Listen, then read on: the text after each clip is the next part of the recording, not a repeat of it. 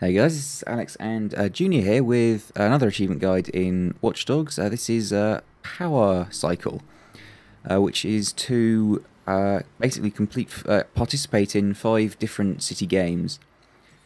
Is it different types yeah, of games or just different examples? So yes, 5 different types of game. Okay. So like yeah, so there are actually, as far as I can tell, only actually 5 games that you can do this for.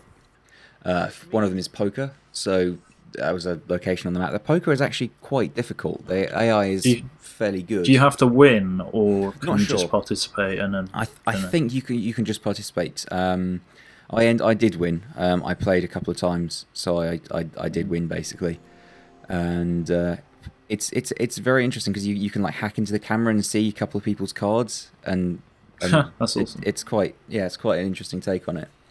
Yeah, the second one that I went for is basically slot machines, which is just not really difficult at all to get. You pretty much got to go up and just play on the slots basically. Again, not sure if you got a win or not. I just played until I did, just to be on the safe side. Yeah. And yeah, you get a bit of money. It'd be cool if you could just hack it and then just do it. And yeah. Go. That'd be cool. That's something I missed out on. Watch Dogs 2, yeah. Maybe. Watch Dogs. That's what's coming in Watch Dogs 2. I'm gonna patent that. My idea. Half-Life 3 confirmed. Yeah,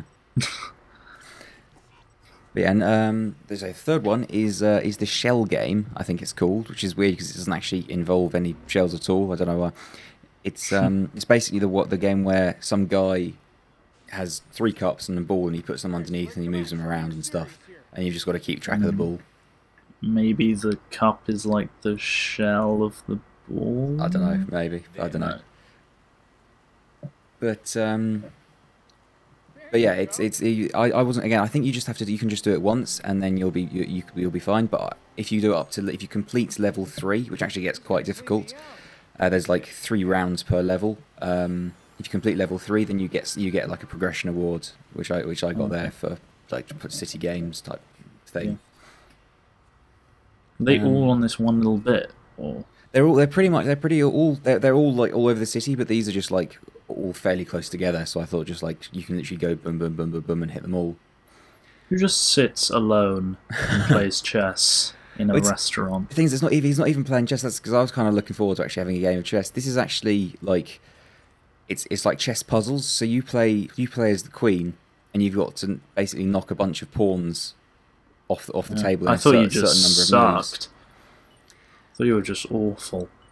But it's quite an interesting like way of like you've got to figure it out. And this is the last one of the path puzzles, and it's just quite fun trying to work it all out.